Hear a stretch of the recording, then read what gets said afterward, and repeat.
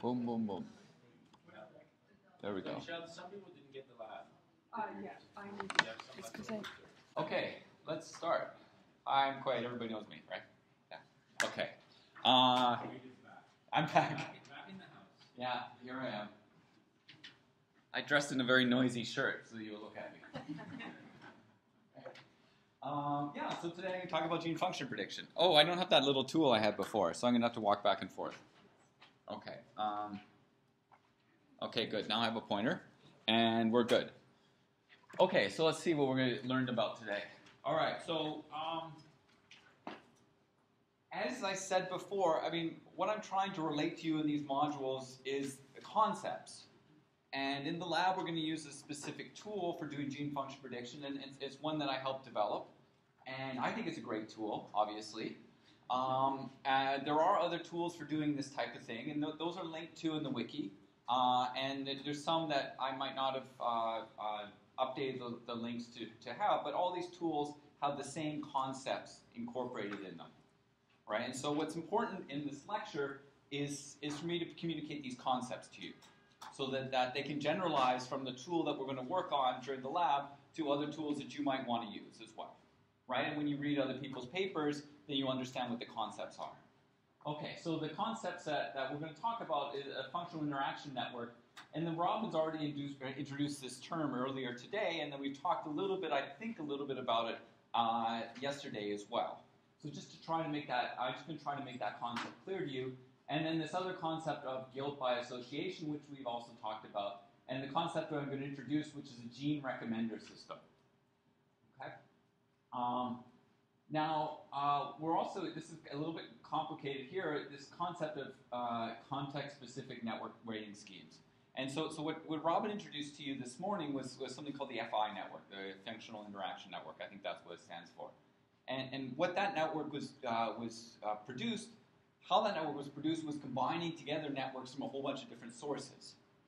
Right? Now how you combine networks together sometimes should depend upon the question that you want to ask of the final network. And so if you have the way you combine networks, if you have it depend upon the question that you're asking the network to answer, then I'm going to call that context specific. Okay? The other thing is I want you to understand the difference between two different ways of predicting gene function or implementing guilt by association. That's direct interaction and label propagation. And they're two distinct ways of doing this that are related to one another. And then I want you to be able to use gene recommender system to answer two types of questions about gene function. The first one is, what does my gene do? You have a single question, you single gene, want to find out more about that gene. And the other question is, give me more genes like this. I guess that's a demand rather than a question. But that's a different way of interacting with the gene recommender system, right? Okay. And then finally, I want you to be able to select the appropriate network weighting scheme to answer your questions about gene function. Okay. All right. And then the outline is basically going to follow this. In the first part is going to be communicating these concepts, and then we're going to look at the tool, GeneMania, and then we're also going to, very briefly, I'm going to introduce this tool string, which is the major other tool for doing the types of things that I'm going to be explaining today. But there are a whole bunch of other minor tools that cover different sets of organisms. Okay, so you want to use genome-wide data in the lab. Great. So you've spent millions, or actually billions of dollars have been spent by various governments to generate these network data about how genes are linked together, and also expression data, for example, how genes are expressed under a variety of different conditions in a variety of different organisms. And there's been tons of annotation work that's gone into reading the literature to build these pathway databases that give these pathway networks. So when you're asking questions about your gene list or individual genes, in some ways you want to take all that information into account when you're trying to find out more. Right? So, but until recently, you kind of had to be a computer scientist to bring all this stuff together. Right? Because all these networks are stored in different places. The meaning of these networks isn't entirely clear. And so a lot of this work that I'm going to be talking to you about in developing the gene recommender systems is a way of providing a simple interface to these types of network data in order to make it useful to you in your work without you having to understand necessarily the specific details of all these networks were generated and what all the interactions mean and how to combine them together. And then Robin this morning talked about one way of doing that, and that's in terms of doing this clustering within the network and doing sub-network analysis. Okay. So what is a functional interaction network? So you should never use, this is like a whole figure, but you can see this kind of red and green here, right? Right, and this is a figure taken from a really early paper, just soon right after microarrays were first described, and this is a paper that used microarray, I think it was a yeast microarray, yeah, to measure gene expression under a variety of different conditions, where the cells have been perturbed in various different ways, either through a knockout mutant or through changes in, I think, the media that they were grown in. And one of the first things that was discovered is that if you just take the genes and then you arrange them from top to bottom in such a way that genes have like similar patterns of expression right beside each other, and then you put down a label of the function of the genes, as you look down the list, you see that there are these long areas where the genes have very similar expression patterns and they all have the same function. All right? And this led to this idea of what's called a functional interaction network, where you have a way of building a network where the nodes, in this case, correspond to genes, and the links between genes correspond to, in this case, the degree of correlation of the microarray expression profile. But those links and the strength of those links can be interpreted as evidence that the genes that are linked by that edge share function. Yeah. What? Well, that's what we're going to be talking about. But so in this case, we're saying there's some aspect of their function that's shared, right? And different types of networks and different types of functional interaction networks might better capture different types of function. Yeah. Well, in this case, in microarray expression, yes, it would share the same regulation, but it might also mean that it shares the same sort of biological function, right? So if this, instead of being yeast that have been perturbed using different deletions or different chemicals that you add to their media, and you looked at gene expression across a set of human tissues, all the genes that are uniquely expressed in the eye, they're probably playing some role in vision.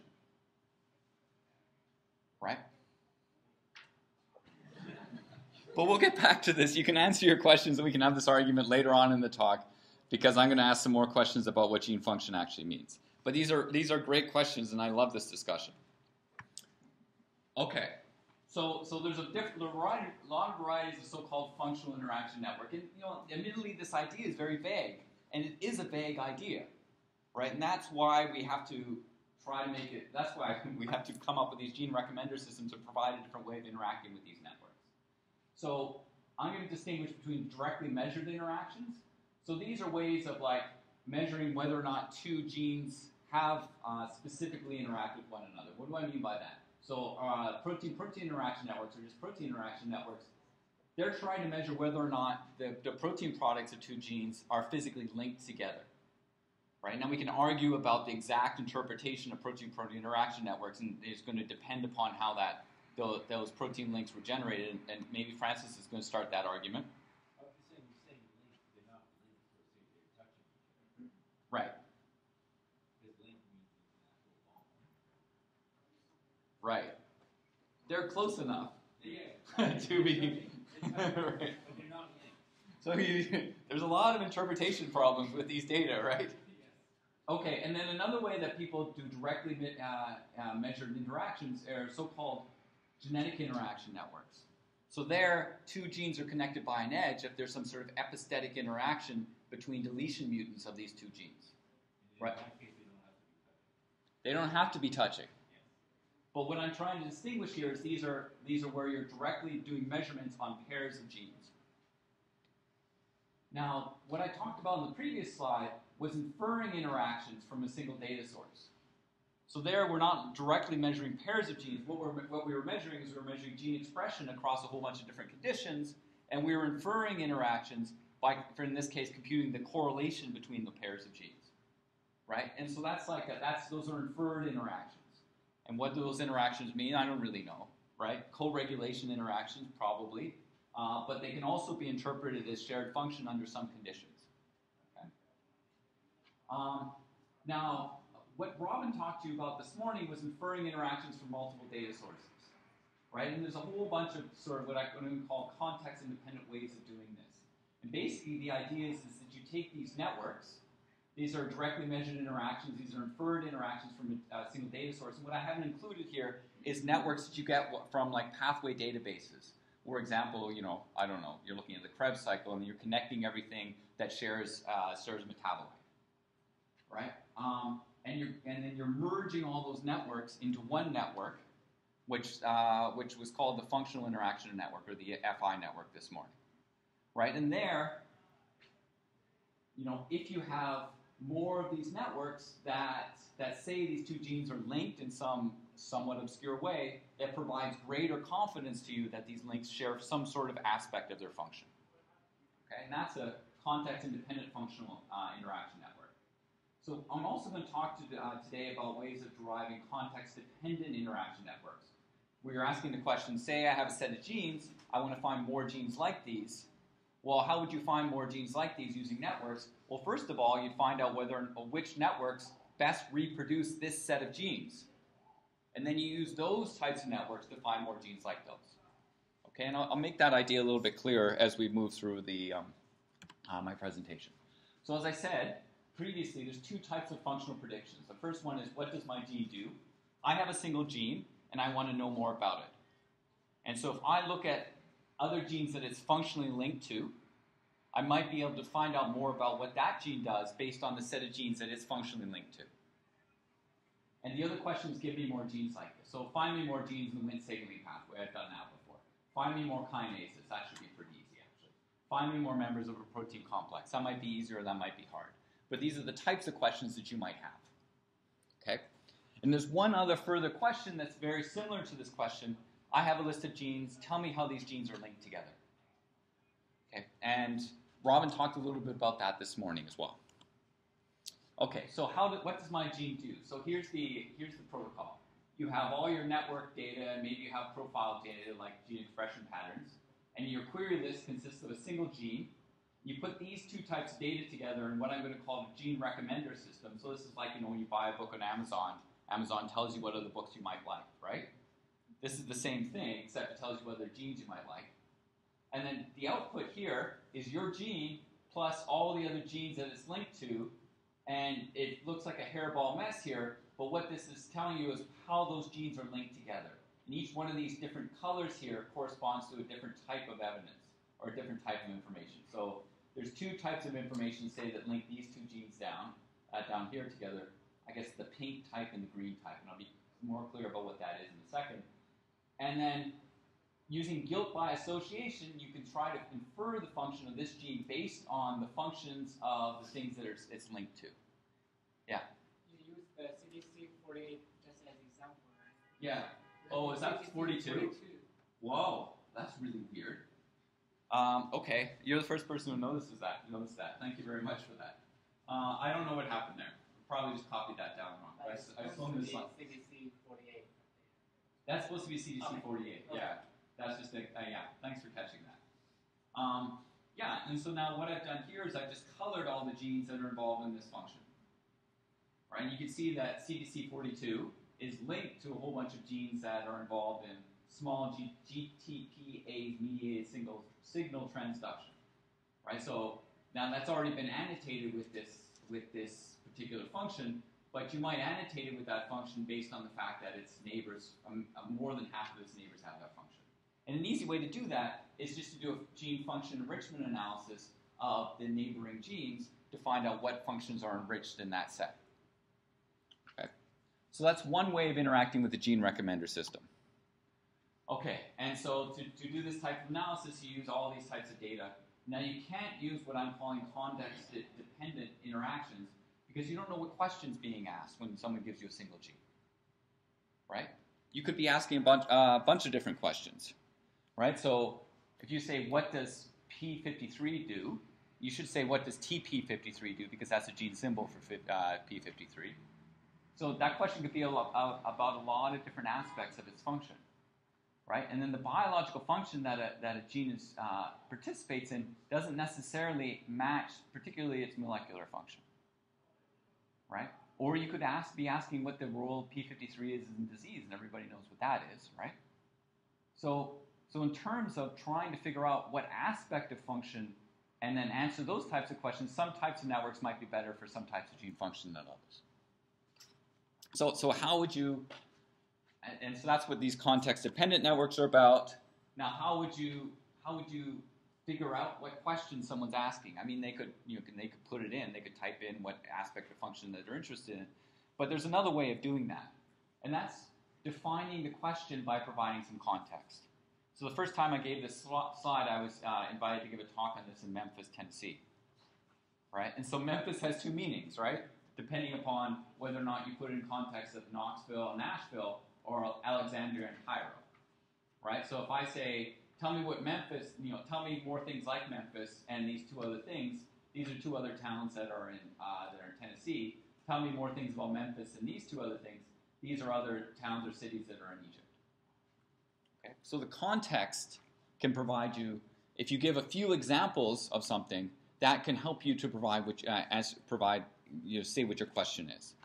And that's the give me more genes like these. So here you have some query lists, you have the same type of data, you put this information to a gene recommender system, and then what the gene recommender system will be doing is two different things. One is it's going to find genes that are highly linked to this set of genes, right? Where presumably you hope that new genes that it adds are linked to more than one of these genes. And the other thing that it can do, if you give it a query list like this, it can find what networks are best able to reproduce this query list, right? In what networks are these genes all well linked together? And if you find the networks where these are all well linked together, those are probably the networks that you should use to find more genes like those. Okay? All right, so this is the system that I'm going to be showing you today. It's called GMania. It does exactly these things. There's other systems that try to do something similar and do so. And this is just a screenshot of the website, which we're going to be going over later in the talk. And so here, what I'm showing here is the different types of, I put in this query list, and the queries, the genes that are in the query list are represented here by big nodes, and then the small round nodes represent other genes that are inferred to be like that, the set of genes in the query list. The colors of nodes indicate the annotated function of genes in the query list, and in some cases genes not in the query list. And then there's these little triangles here, and these triangles correspond to features that are shared by groups of genes. And so in these cases, the triangles correspond to different molecular functions that these genes participate in. So NO synthesis, for example, I guess. I can hardly read that. Maybe you can read it better. And the links are colored by the types of networks that link the genes together. And here's the functions down here. And this information here is telling you how much each one of these types of networks contributes to the overall network diagram that's being shown here. So in terms of finding more genes like this, these interprote domains, which are protein domains, they're the ones that contribute the most to finding more genes in this list, and they're the ones that contribute most to, finding genes in this list originally, and they're the ones that contribute most to finding more genes in this list. Well, that was a complicated slide. Okay, don't worry, we're going to get back to this. Okay, so how does this work? All right, so maybe you guys want to call up the website now. Do you want to just type GMania into Google? And our website is designed to take lots of simultaneous users, but things might be slow. So we'll see.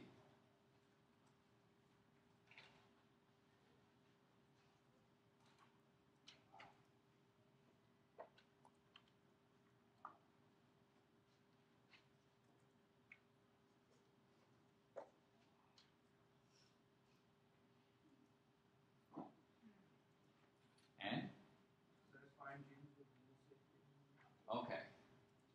Might as well just switch it to Cerevisiae, to yeast. User reds differ if you're having difficulties or not at the same point. Can you please zoom the slide a little bit? Okay, so you don't have to type that in.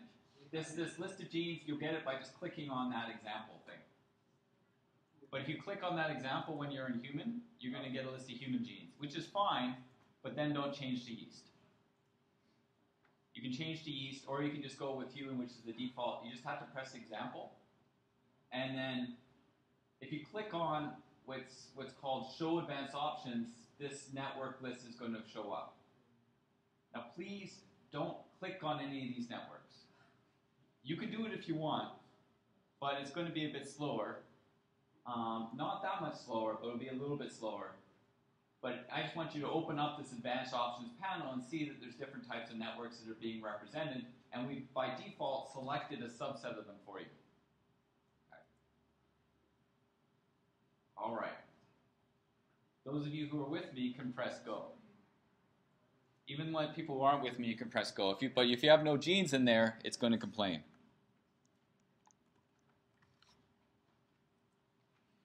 Okay, so this is more about the network stuff.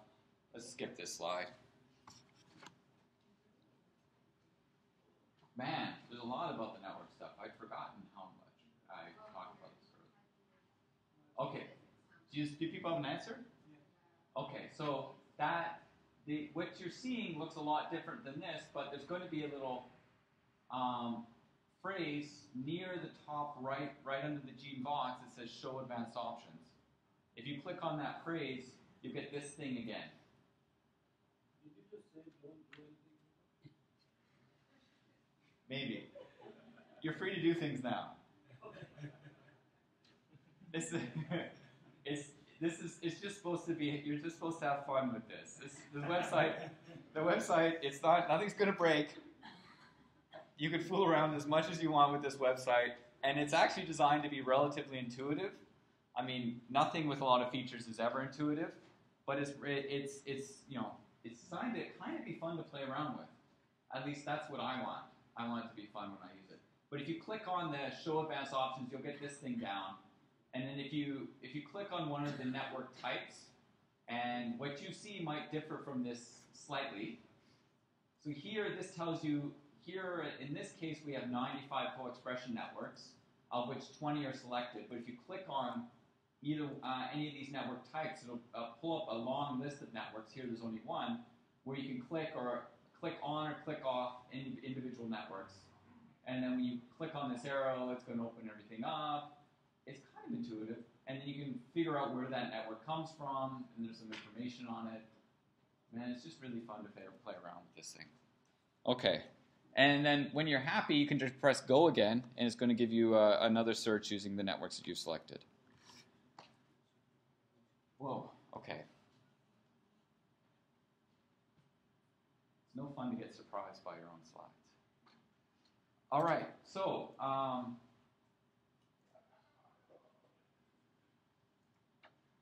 these are the convex independent networks, and I've actually already explained what those things are. So if you have a co-expression network, you have a genetic interaction network, you have a protein interaction network, and you don't want to worry about context, one thing you can do is each one of these edges, it's associated with some weight, right? And so when we made this co-expression network, the weight here was like the co-expression, the Pearson correlation coefficient.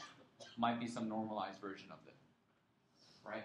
For the genetic interaction network, it might just be 1 or 0 what that weight is. And for the protein interaction network, it might also be 1 or 0, or it might be the count of the number of times that interaction has appeared. But regardless, you get a weight for every network. And the way in which you generate either the functional interaction network that Robin talked about, or any of these other context-independent networks, is you just multiply that weight by some number. That's how much you trust the network. And then you sum the weight times that scale factor. For every pair of genes, you multiply the weight between that pair of genes by some scale factor, which tells you how much you trust the network, and then you sum that weight across all the networks. God, that's a terrible way of explaining explaining that. Okay, we have a pair of genes here, right? This pair of genes, CDC23 and APC11, they have a weight in every single one of these network types, right? If they're not connected, that weight is 0. If they are connected, that weight could be 1, it could be some real value, it could be anything, really. So the way in which I'm going to figure out what the weight between CDC23 and APC11 is in my context-independent network, or the FI network, is I'm going to take the weight, and then I'm going to multiply it by some number that's assigned to each network type, right? And so what you're seeing in GeneMania, if you have the network thing, is you see a percentage. That could be the number that you're going to multiply it by. The way in which the functional interaction network that Robin talked about this morning is generated is using a procedure called naive Bayes. And what naive Bayes says is basically it scores networks by how well it's able to reproduce known functional links between genes. So different types of networks provide better or worse data. Okay, so each network has a weight. Each pair of genes has its own edge weight within the network. To get the edge weight for a pair of genes in the combined network, you take their edge weights in each of the individual networks and then multiply those edge weights by the network weight. You sum those things up, and that gives you the weight here. Okay? I don't know why I spent that much time on that slide. Okay, great. All right. What's different with the context-dependent networks is you just you don't use a single weight. You reassign that weight based on your query list, right? So your query list tells you how good each one of these networks is at reproducing the query list, meaning that how well connected that query list is in that network. And so here are the weights that are specific to the query list that contains these 6 genes. Okay? And that's the only difference between a context-independent and a context-dependent network, is how the weights are assigned. In the network weights. And in a context-independent network, you use the same network weights regardless of the question that you're asking.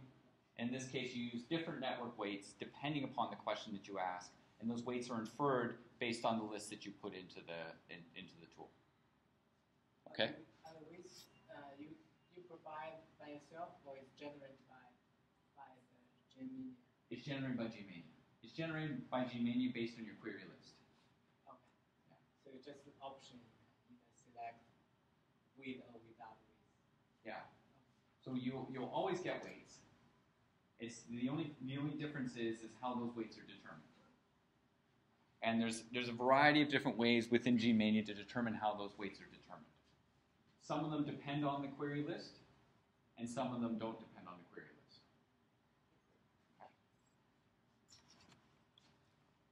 So if the ones that depend on the query list, how do you determine those weights?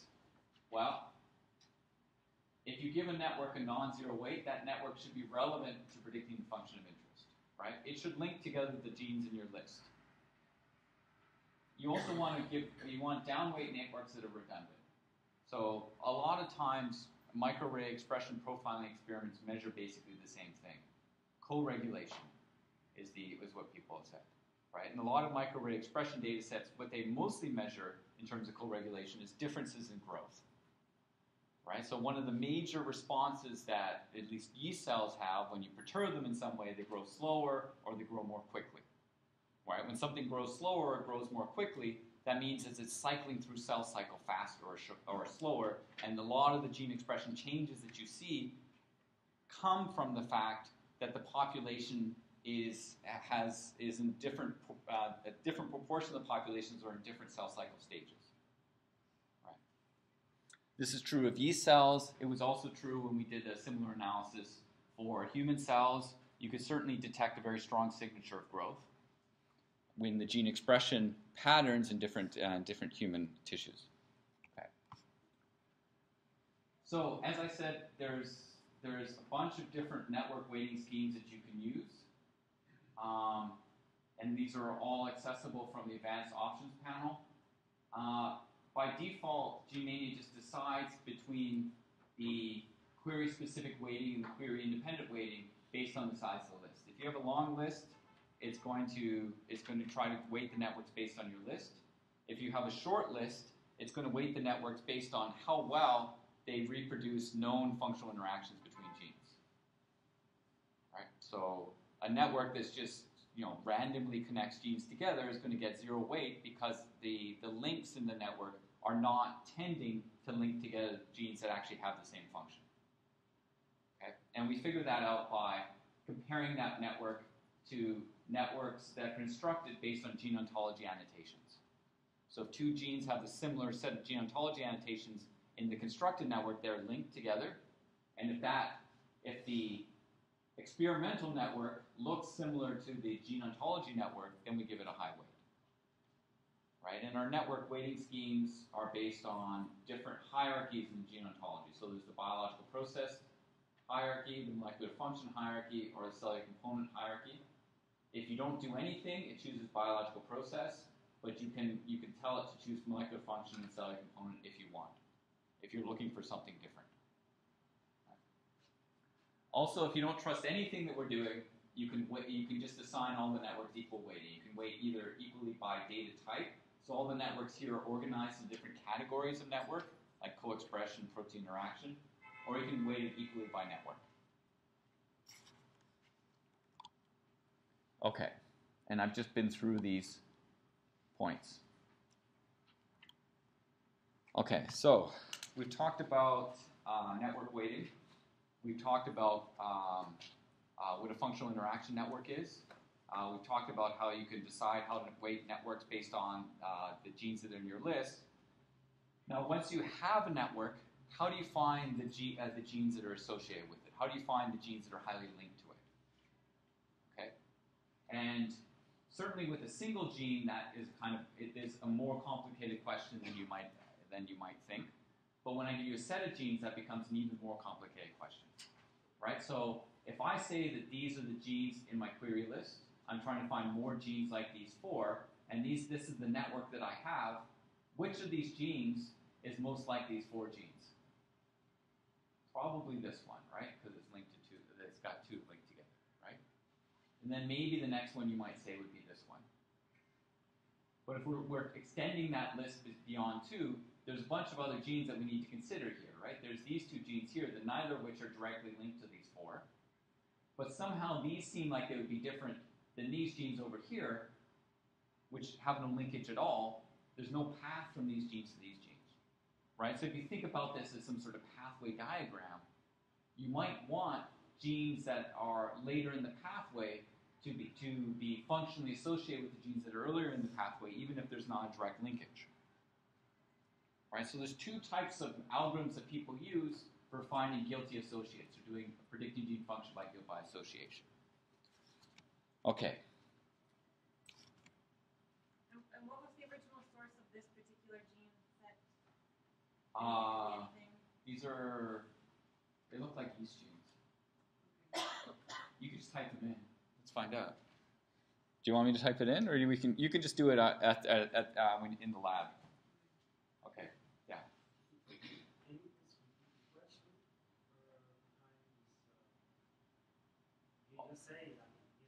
Oh, okay. So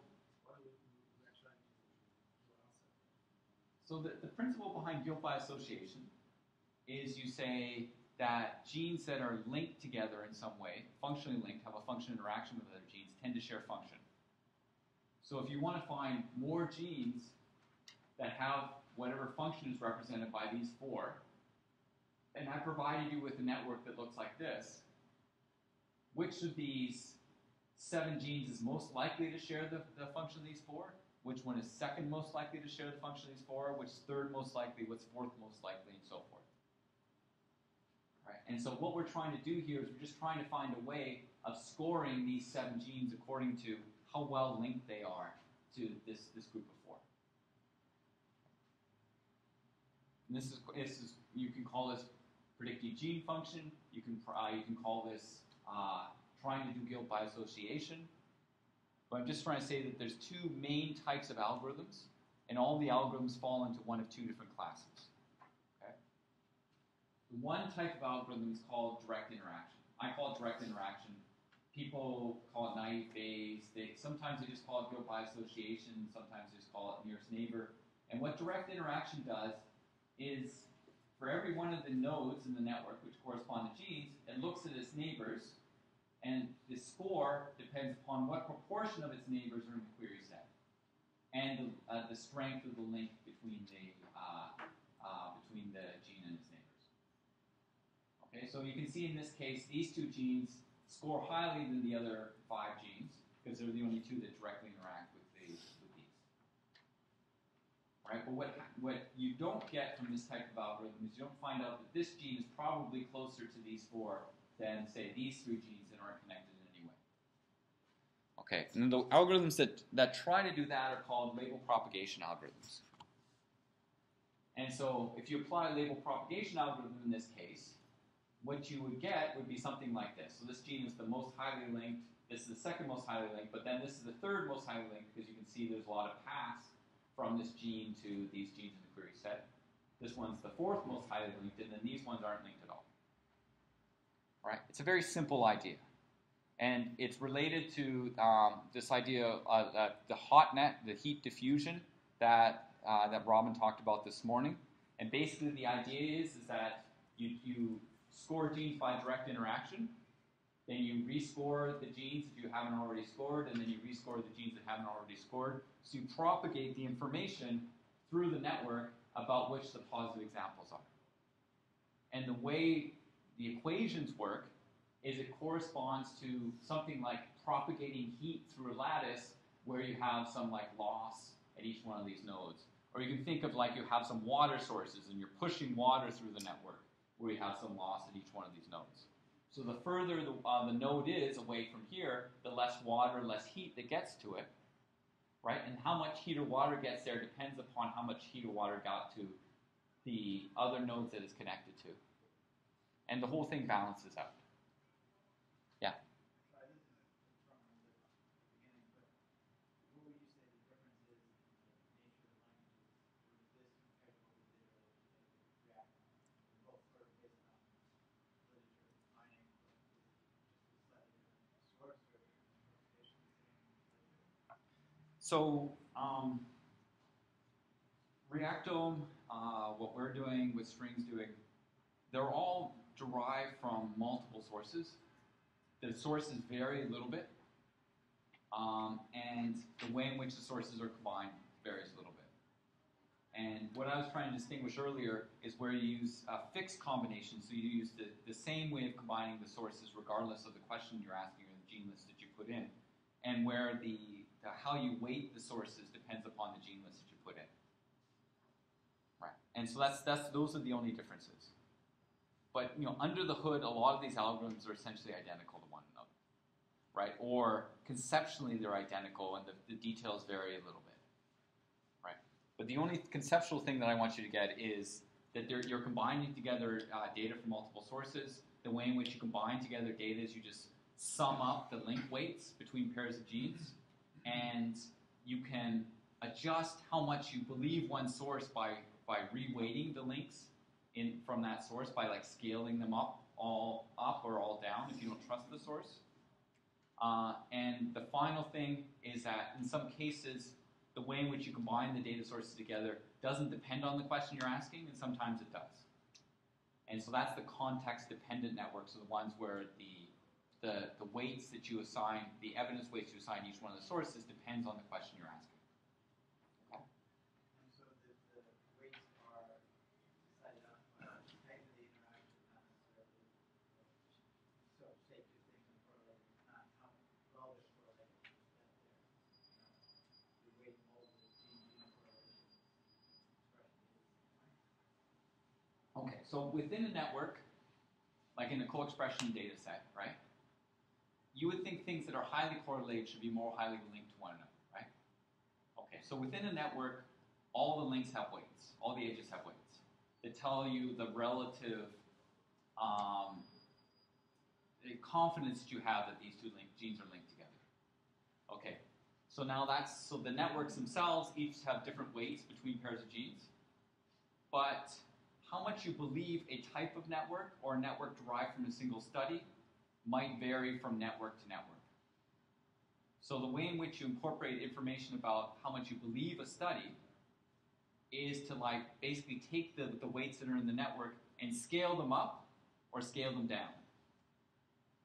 Right? So let's say 1 is the most strongly linked pair of genes in the network. Right? And in the co-expression network, those are genes that are perfectly co-expressed with one another.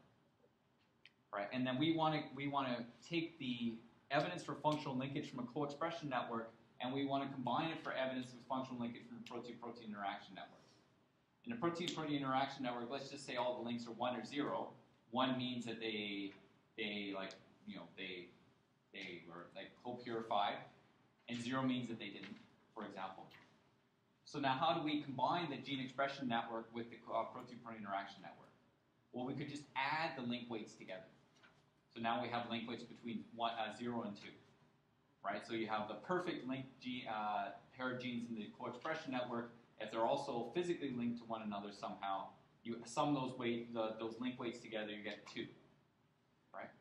But maybe we trust protein-protein interaction studies more than we trust co-expression studies. So like the perfectly co-expressed pair of genes, maybe in the units of link weight in the protein interaction thing, it should be like 10% of those units. So we just scale all the co-expression links by 0.1. So now the strongest evidence we have in co-expression is a link of 0.1. The strongest evidence we have in protein interaction is a link of 1. We add them together, and the highest net value we get is 1.1. Does that make sense? Yeah. Okay.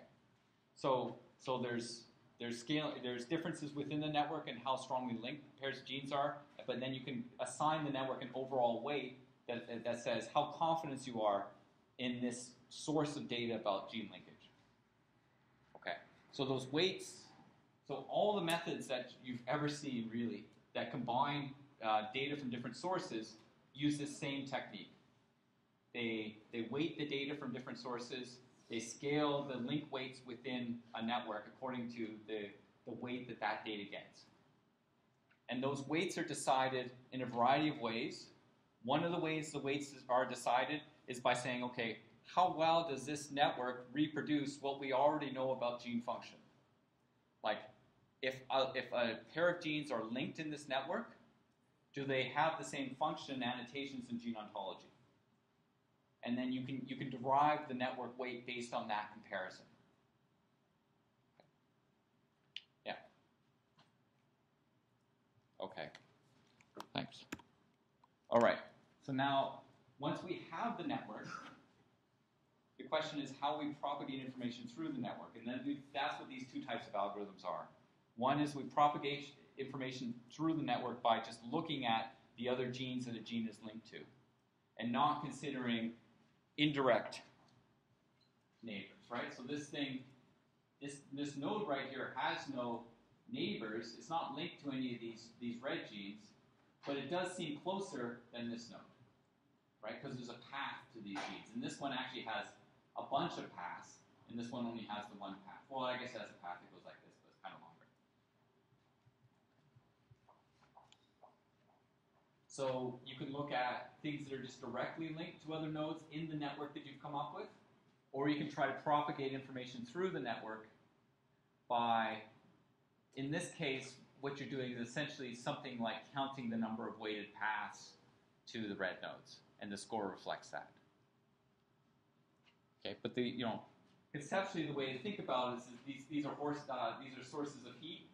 These are sinks of heat that also allow some heat to go out from the nodes, and they're just letting the heat propagate through the network, and then finding out how much heat you get at each one of the nodes at the end, right? So here, no heat gets over there because there's no link to any of the sources. Okay. All right. I think you guys don't care about this stuff very much. That's what I'm getting. So I'm going to skip over this stuff, and I'm going to start talking about the tool. But I'll go back and explain this stuff if you do end up caring about it. Okay, so what are the 3 parts of Gene Mania? So the first thing is, and this is true of gene recommender systems in general, so it's a large, automatically updated collection of interaction networks. There were some questions yesterday about where we get this data on the interaction networks. Well, we collect them for you, right? So we are kind of a network database where we compile information from a bunch of different sources. We also have a query algorithm to find genes and networks that are functionally associated to the query gene list. So we analyze the gene list if it's long enough to tell you what networks are highly linked among the, that have a lot of links among the query list, and we also analyze the query list to find out what genes are highly linked to it. And then we also provide this information to you in a network browser, which some of you have already seen. And then if you fool around, there's extensive link outs that take you to databases. We can find out more information about the source of interactions or the genes that are being linked to. Okay, so what are our data sources? So we get co-expression information we go to Gene Expression Omnibus. We download all the studies for the organisms that we're interested in that have a sufficient number of samples that we trust the co-expression measurements. I think it's like 12 for human or maybe 20. We compute the co-expression networks from all those experiments, and then we put them in our database. In terms of like genetic and physical interactions, we use a source called the IREF index. And what is IREF index? IREF index is this guy, Ian Donaldson. What he does is he goes through and you heard about Mint today and Intact, and there's all these like organizations that what they do is they annotate physical interactions that have either appeared in high throughput studies or that are in like what I call like small scale. So you have like a paper which describes physical interactions between a couple pairs of genes. Well, there's multiple independent organizations that are curating those papers all the time. And every once in a while, they come up with a new physical interaction network. And those networks become available through a service called Psychic.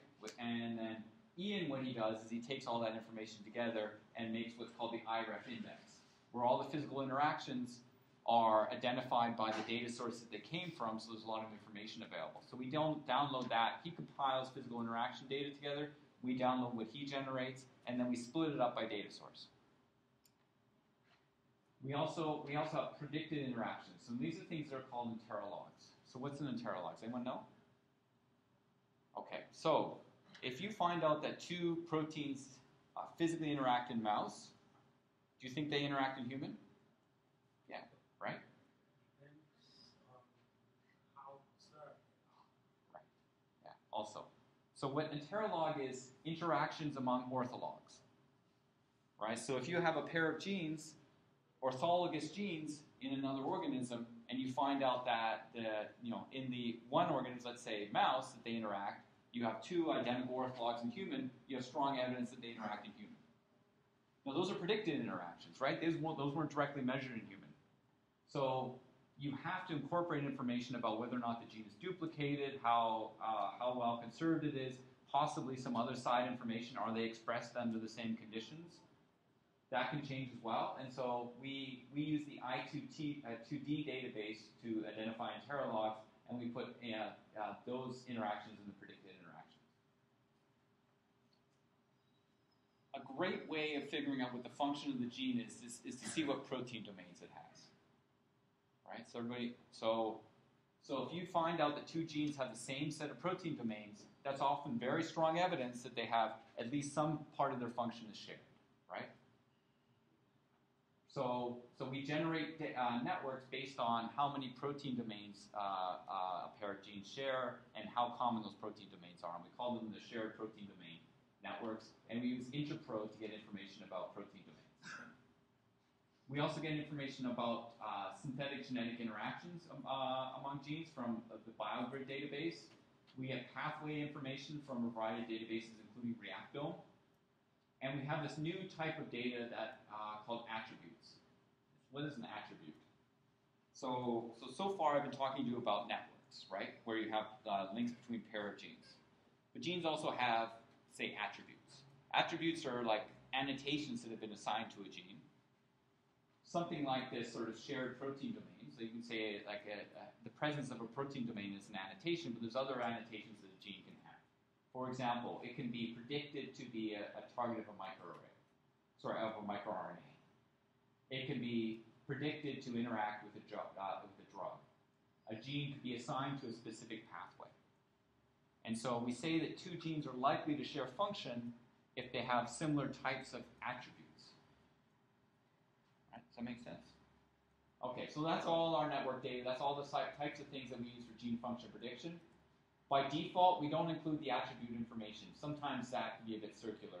And by default, we only include 20 co-expression networks because because there's so many co-expression studies, we get a lot of network data from co-expressions.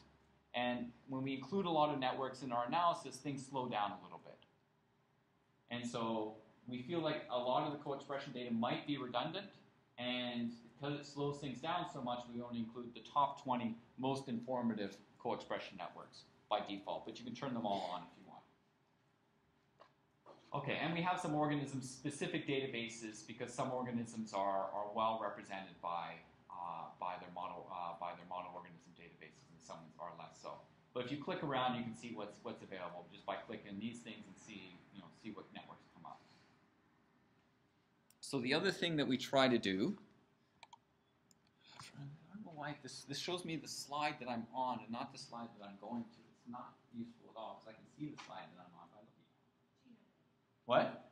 You're going to gene identity. Okay, right, and so that's what I thought. So we talked earlier about this problem of like genes have multiple identifiers. And so the way in which we design this website is we want to make it as easy as possible to deal with. So we're trying to solve all those problems for you. So you put in a gene list, we try to figure out what gene you really mean.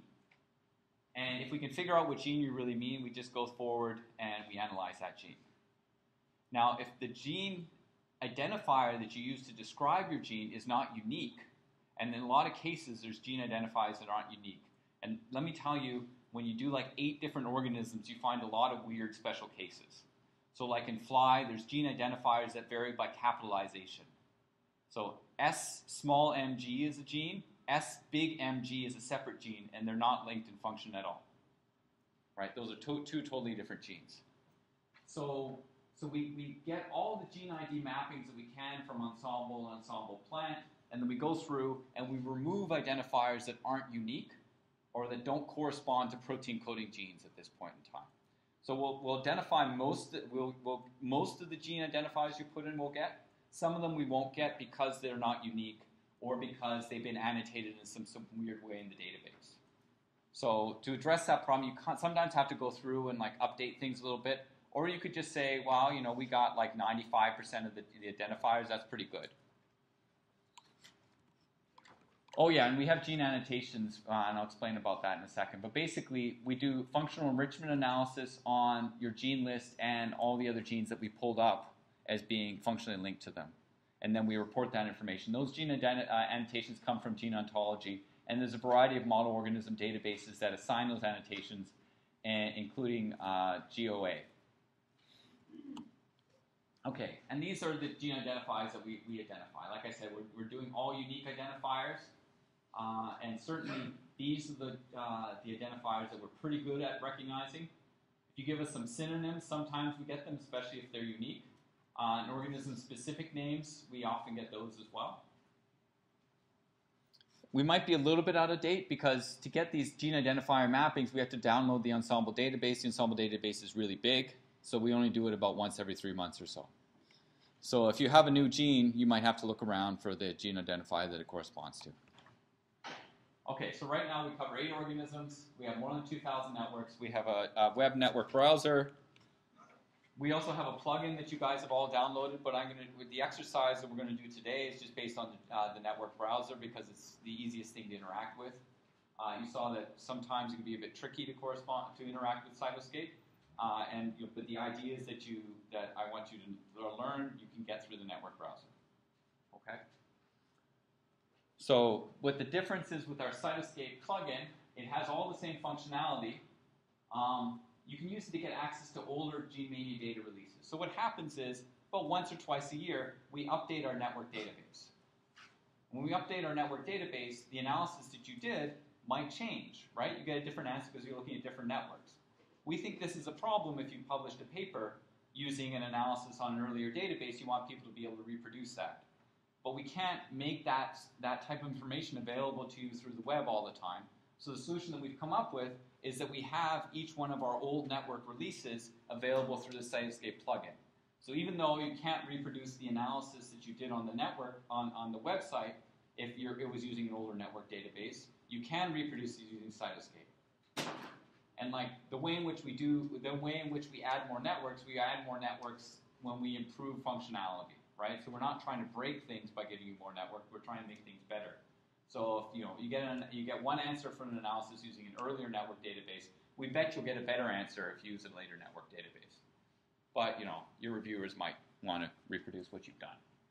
The other thing that you can do with the Cytoscape plugin, it's a bit complicated, but you can do it, is you can add new organisms by yourself. Right? And I can explain how you add new organisms. But basically, you have to give us a database that tells us how to map between all the different gene identifiers, and then you have to provide networks to us. But then you can do the same GeneMania analysis that you would do on the website, but with a new organism. And you can integrate our networks with other Cytoscape analysis, and then Robin showed you some of that today. And then, the website uses our servers. So when you put in a long query list, it's a lot of computation for us to do, and we're giving it to you for free. So we restrict the length of the query list that you get.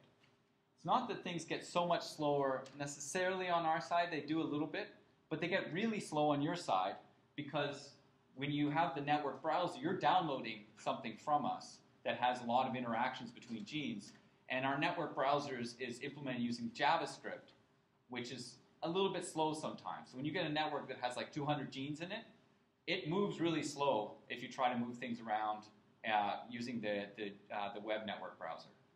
Now, I think I just saw the alpha release. Within the next, hopefully 6 months, we're going to have a brand new network browser that's going to be available through our website, which should allow you to have to use networks that have a lot more genes in it. But I've just seen the first version of this now. And the other good thing is you'll be able to use it because it's HTML5. You can use it on an iPad and on your phone as well. You can't do that right now with GeneMania. You have to use your computer. But so if you have a long query list, you just download it and then use it on the phones. So As a plugin, the Cytoscape plugin you can download. and then you won't have any restrictions. There's no restrictions. You can put as big a gene list as you want, right? And if your computer can handle it, your computer handles it, right? Yeah. So the one thing to tell you about the Cytoscape plugin, I think some of you, like when you download this plugin, you've encountered this. There's two parts to the plugin, right? The first part is the code itself, but there's also the network database, right? And we're trying to compile all the network data that's readily available for organisms. So when you download that network data, that's actually 2 gigs. That's a lot of information that's available for every one of the organisms. So it will take a little while for you to download the network database once you get the Cytoscape plugin downloaded. But it's like about half an hour. In general is how long it takes on a good link. Okay, and so I don't know how advanced, what kind of advanced analysis you want to do, but we also have a tool called Query Runner. And so what does Query Runner do? Query Runner does like gene function prediction, but kind of in an offline manner. So what do I mean by that? So say you say, okay, I want to predict the function of gene, I want to predict genes that should be assigned to all the Go annotation categories, and there's 20,000 of those, right? So that would be 20,000 queries on our website, that would be 20,000 queries in Cytoscape, so we have like a command line tool that allows you to do that all at once.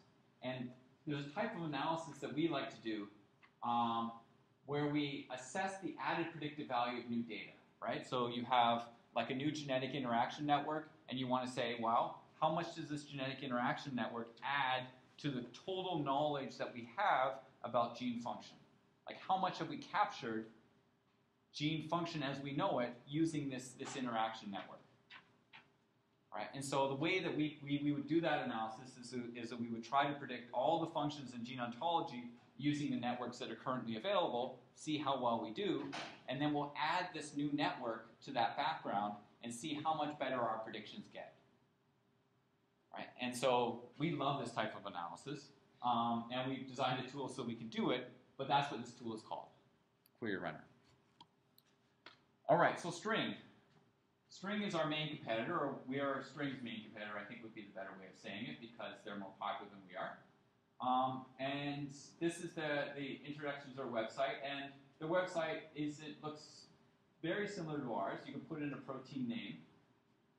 There's one major difference that you can see between our website and String. It says protein name instead of gene name, because String is very focused on proteins rather than genes. Right? And they will do some organism auto detect, but they have you can put in hundreds of different organisms into String. Right? You can put in a single name, or you can put in multiple names. So you can answer what does my gene do, or find me more genes like this question. You can also search by protein sequence or multiple sequences. And String also combines together different types of data sources. And there's a lot of information here available about String. Okay, and so here's the results of doing a query in String. Their results look very similar to ours. They actually now use our network display tool. But it's the same type of idea. So the nodes correspond to proteins in this case. The color of the edges correspond to different types of data that link these proteins together. And there's something really cool about String is if you have a structure for the protein, you can click on the node and then see the structure. Right, and so then here are the predicted functional partners, in this case for RAD51, and these are the types of data that link these things together. And this score is some estimate of how likely this gene is to share function, a part of its function with this RAD51 gene. Okay, so then here's a comparison. We can go through this, but you can read it by yourself. I mean, the main thing is that we're focused on genes. We do have thousands of networks, but we don't pre-compute the weights. We do it on kind of an online manner, and you can actually upload your own network. So if you have network data that links genes together in your organisms that's not represented in our databases, you can upload it and then use it to analyze your network. Also, we rely on different types of functional genomics data. So we have genetic interactions, which are a bit hard to measure among proteins. We also have phenotypic information and chemical interactions. Okay, so functional interaction network. I think we covered that. Guild by association we covered. Gene recommender system, you guys know what it is now. Direct interaction and label propagation. I spent a long time on that. I think you guys got it. Be able to use gene recommender systems to answer two types of questions, and be able to select the appropriate network weighting scheme to answer your questions about gene function.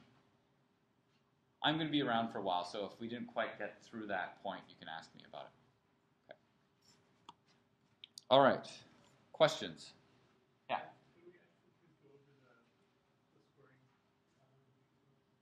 So the direct interaction versus label propagation? Yeah. Okay.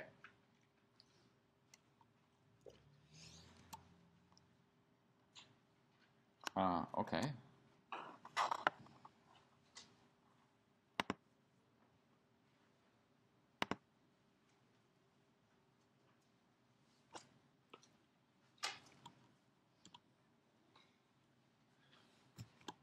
Okay. So this here is like a false color measurement of score. Okay, so it's high score to low score. Okay, so these are the positive examples. So these are the query list. And these are the genes you want to find more genes like this, right?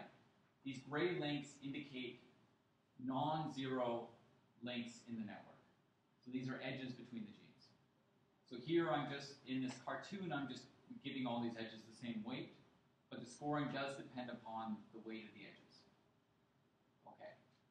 And so there's two ways of scoring the unscored genes here. Right? The first way of doing it is for every gene, you look at its neighbors, its immediate neighbors, and you see whether or not they are in the query list. And your score depends upon what proportion of them were in the query list. Okay, so here, this gene has no neighbors in the query list, so its score is 0. This gene has no neighbors in the query list, so its score is 0. This gene has one of its two neighbors in the query list, so it has a non-zero score. This gene has 2 of its 3 neighbors in the query list, so it has a non-zero score. In this kind of simple example, let's say that this one gets a score of half because that's a proportion of its neighbors in the query list. And this gets a score of 2/3 because that's a proportion of its neighbors in the query list. But in general, the score is going to depend on how strong the link is, right? So if this link has strength 1, this link has strength 0.5, and this link has strength 0.5, then this gene should get a score of, let's say, 3/4, right? Because the total linkage to the things in the query list is 1.5 out of 1 plus 0.5, 0.5 is 2, right? That description of that algorithm is conceptually identical to every algorithm that uses direct interaction. It just looks at the direct neighbors of a gene. So string does this as well, yeah. Your query list is 4 genes or? It's 4 genes, yeah. Oh, it's 4 genes. Yeah. So this is an organism that has 11 genes in its genome. Oh, okay. 4 of which we know the function for. Okay. Yeah. All right. Okay. So that's direct interaction. Now there's different ways to combine together like information about the number of genes in the query list that are your direct neighbors and the weights of these things. But essentially it's the same idea of all these algorithms. The thing that's different about a label propagation algorithm is that genes that are not directly connected to the query list can still get non-zero scores.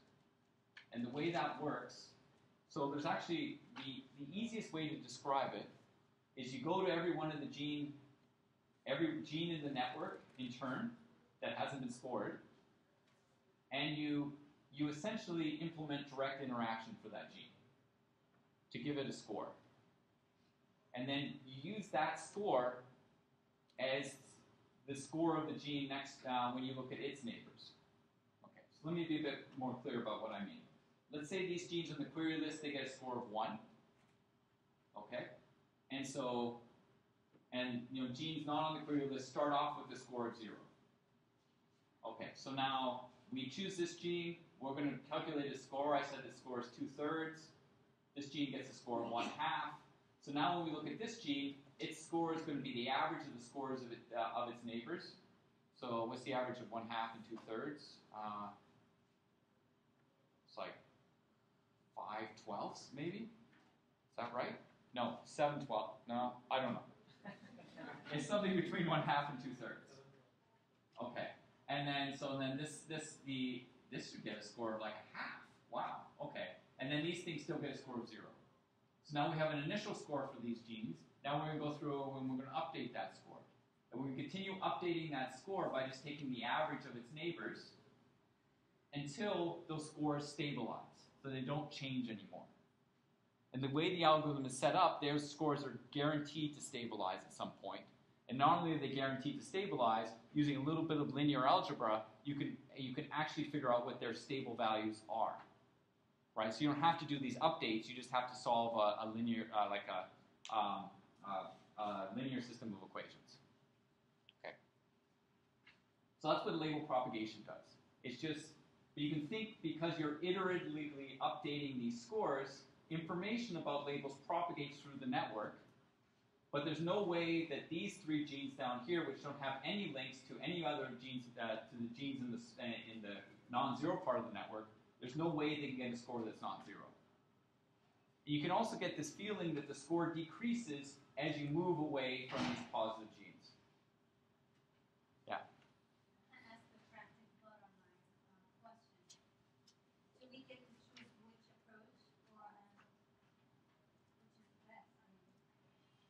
Well, since I developed the label propagation algorithm, I have a strong opinion about this. So in general, you don't get to choose because the gene recommender systems use one of these things. Yeah. Sorry, can you speak up? Yeah. Yeah.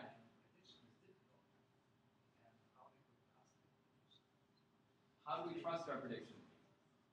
Well, we have benchmarked it extensively. And then actually every time we come up with a new network database, we re-benchmark all the predictions that we do. And our ability to recover gene function does improve every time we add new networks.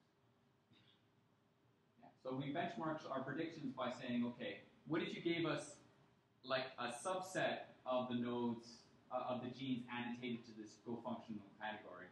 How well could we recover the other genes that were in this category? So Is there what? Sorry. Any publication about this? Yeah, all of our GMA publications have this type of benchmarking. And so our initial publication came out in 2008 that describes the algorithm. And then we've had 2 database publications in NAR that describe the web interface and various versions of it. And then all the other tools that I told you about, the Query Runner tool and the Satiscape plugin tool, they have their own publications. And then we've also developed new versions of our algorithm to integrate different networks together. And then there's a bioinformatics publication about that as well. And each one of those contains benchmarking on how well we're doing at recovering gene function. I found the topology of the top one versus the lower two are different slightly. Is that What? typo? Oh no! If you look, That's true. That's not intentional though. okay. Yeah, thank you for catching that. I have been using these slides for about 4 years, so you got a pretty good eye. Oh my god. All right. This is our cartoon, obviously. Right? Yeah. Okay. In our, in the front, on the front, we can see that there is one edge which is in blue. What do you want to point out there? Nothing. This one. That's Yeah. probably what happened is this edge didn't get moved to where it was supposed to be, and it got selected or something, or colored in a weird way. I don't know.